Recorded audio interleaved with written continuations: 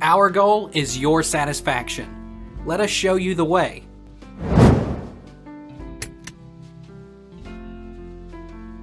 How long does it take a microwave to kill bacteria? According to the CDC, microwaves have been proven to kill bacteria and viruses when zapping the food from 60 seconds to 5 minutes. But not all microwaves emit the same power and cook in the same way. Does reheating food in microwave kill bacteria?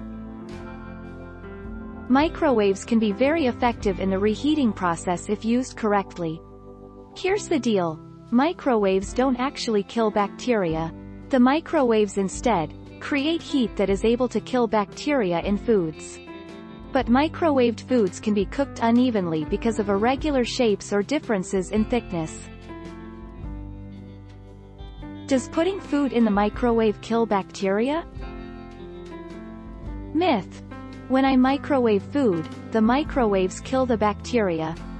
Fact: microwaves aren't what kill bacteria, it's the heat generated by microwaves that kills bacteria in foods.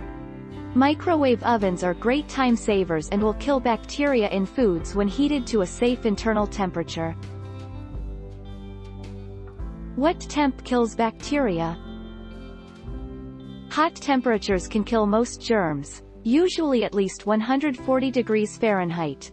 Most bacteria thrive at 40 to 140 degrees Fahrenheit, which is why it's important to keep food refrigerated or cook it at high temperatures.